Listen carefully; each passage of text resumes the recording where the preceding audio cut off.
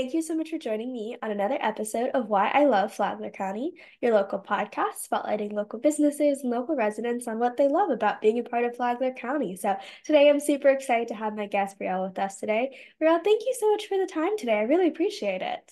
Thank you so much for having me. I'm really excited to be here today. Of course. Well, I met you just a few days ago. They had the Autism Festival there in Town Center in Palm Coast, and you had a really beautiful booth. And I thought this was such a great topic of what you're helping kids and also adults with. So I'll let you kind of explain a little bit more on what that is. But why don't we start first? You mentioned to me that you've been pretty much in Flagler, Palm Coast, pretty much your whole life. So I'd love for you to share a little bit on how that's been growing up here. Yeah, so my family moved here when I was 4 years old, but even before that, we lived just over in Ormond Beach. So, I mean, been in Florida my whole life. I grew up watching my mom as a swim instructor. So, just being around the water, swim lessons, water safety has been a big part of my life since being a child.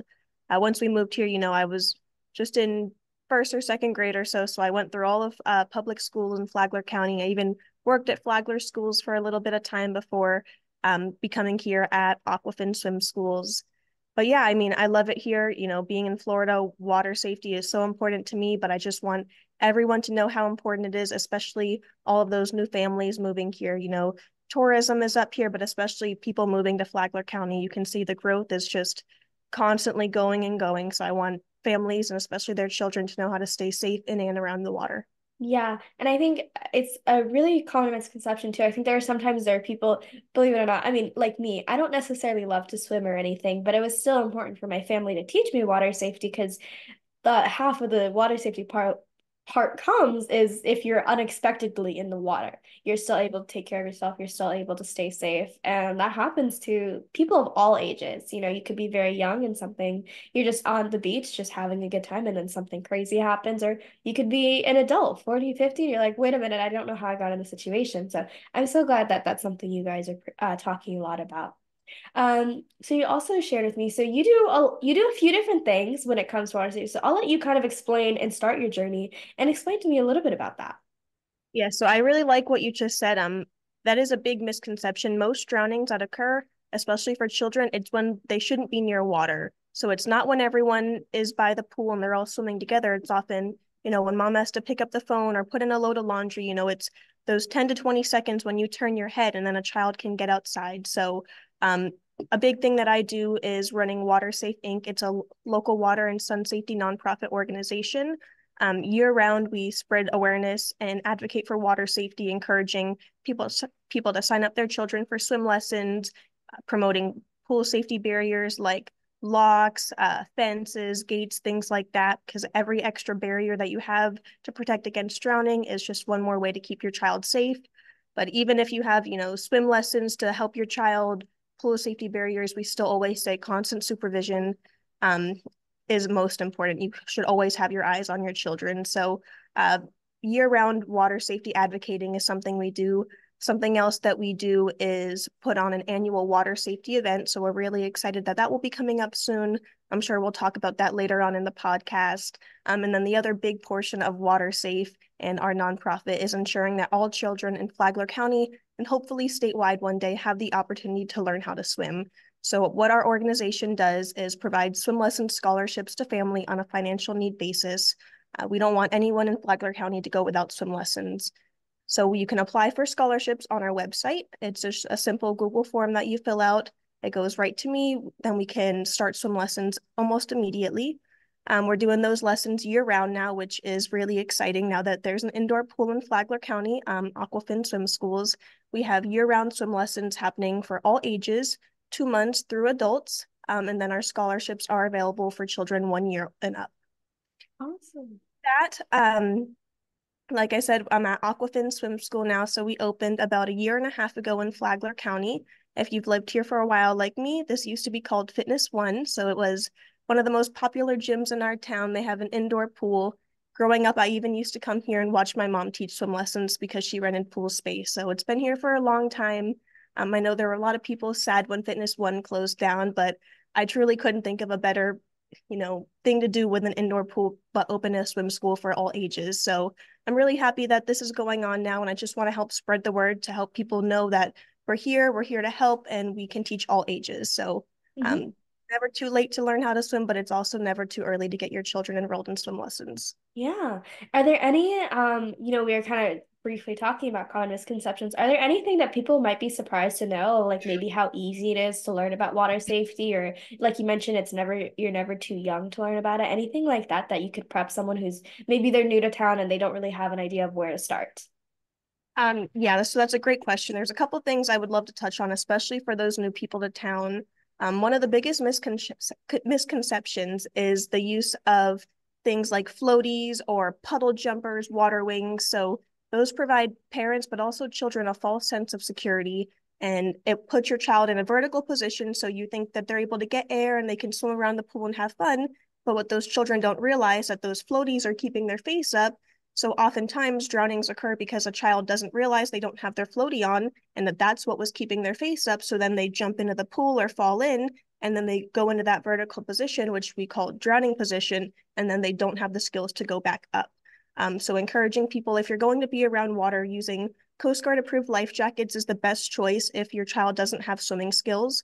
But staying close by and being hands on and then getting them those swim lessons as soon as you come to town, even people that are just visiting. We have a lot of people that come just for summers or even just short trips.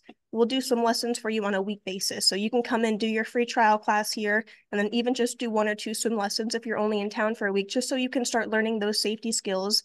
And once you know about it, then you have things you can work on with your child outside of here. So I really like that we have parents get in the water for our baby classes so you can learn how to help them with floating, how to go underwater, what to do if your child falls in the pool forward or backwards, and how to turn around and get out. So you don't know what you don't know, but as soon as you know, you have those skills to work with your child hands-on here or outside of swim lessons. And it's really easy to get started. All you have to do is create an account at our website, aquafinswimschool.com.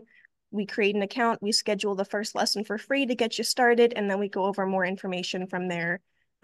Along with that, you know, we like to talk about preventing drowning. So on the other hand, equipping yourself with what to do if it does occur. So if we have a drowning that takes place, seconds do save lives. So I always try to promote CPR training for everyone, but especially caregivers and family members. So the Emergency Operations Center in Flagler County does a free training the first Saturday of every month, or you can also do that class and just for $5 get your certification card. So I think that's an awesome skill to have, and everyone should know about it. Again, especially those parents and caregivers. If a drowning occurs, that immediate CPR response can truly save a life. Yeah, that's so great to know. I didn't know about a lot of those things, especially for the floaties.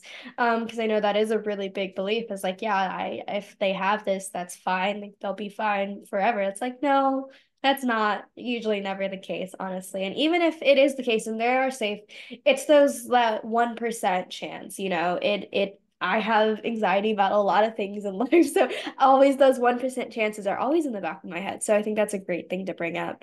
And I'll make sure I have information for AquaFin and then the schools, and then of course your classes in the description, so people can check on those a little bit easier. It's definitely worth checking in and learning a little bit more. Sorry, were you gonna say something as well? Yeah, no, I just wanted to touch on that point. I People always are doing what they think is best for their children. So it's often just sharing that information because you don't know that putting a puddle jumper or floaties on a child Right. are going to cause more damage than keep them safe. So it's just spreading that awareness and, helping everyone in our community know about it, because it only takes, a few seconds of answering a phone call or a child reaching in for their toy that was left in the pool. So just really those little things that can save a life. Yeah, no, that's so true, especially about like if a kid drops a little toy in the pool. I'm like, oh, I'll just go and grab it. And they're like maybe 3 or 4. They do love to do that. I work with a lot of kids, and like even when we're on the floor, we're in a room, they drop something, and like they know, or they can't reach that, but they think they can. Like, no, just sit down, like don't climb all over the table. I'll get it for you. It's fine. So that's a really big point. I'm glad you brought that up. You touched a little bit on the event coming up. I'd love for you to share where it's happening, what it is, and then how people can get some more information. So we're really excited to be hosting our eighth annual Water Safe event this year at the Belterra Swim and Racket Club in the Peace section over on Patricia Drive. It will be on Saturday, April 27th from 9 a.m. to noon. We're going to have a bunch of vendors set up providing free resources and some fun giveaways. The event is free and open to the public. We're going to have some special guests stopping by, some mermaids, an otter, maybe some pirates. And then the Synchro Bells will be doing some performances in the pool, along with some other safety and swim lesson demos happening. We encourage everyone to bring bathing suits, towels, swim diapers for little children, and come out and have a fun day with us in the sun. Oh, that's so awesome. So I'll make sure I also have information for that in the description as well. Would definitely recommend checking that out. Sounds like a lot of fun. If there's mermaids in there, I'm definitely signed up. So that's I love those. Those are so cool. Well, Brielle, thank you so much for coming on and sharing a few minutes. You shared a lot of great information that I know a lot of people may not know, or maybe they've heard some things, but sometimes you hear some things through the pipeline, but you got some solid information there. Definitely make sure you check out a description on, ways you can get involved and learn a little bit more. I didn't even know we had a swim school here in town, so this is a really great way to kind of learn a little bit more about different things you can do around Palm Coast. So, is there any last thing you kind of like to throw out there before I wrap it up? Yeah, I really appreciate you having me on and just giving me a platform to share with more people. Tons of people are moving here all the time, so this is a great way for people to find out about what's going on in our town. But I really encourage anyone if you used to go to Fitness One or if you ever drive by and you're like, hey, what's AquaFin? Just stop by. If you see my car outside, come on in. I'm happy to give you a tour, show you around. But yeah, I mean, swim lessons are really important. If you have any questions, we'll put our website down there as well. My WaterSafe website links right to my email address, so you can reach me directly. We're posting constantly on our Facebook page about our upcoming event, so you can like us on Facebook and see more future events coming up. Perfect. And for us who don't know where Fitness One used to be, where exactly are you guys located? We are located at 250 Old Kings Road South, directly across the street from Old Kings Elementary School. Oh, perfect. Awesome. Well, again, thank you so much for the time today. I really appreciate it. I learned a lot, so I'm really excited to, even though I'm not a huge swimmer, we definitely talked about it. It's something you kind of need to know anyway. So thank you again for the time. I really appreciate it. And for everyone listening, I really appreciate you as well. And I will see you next time.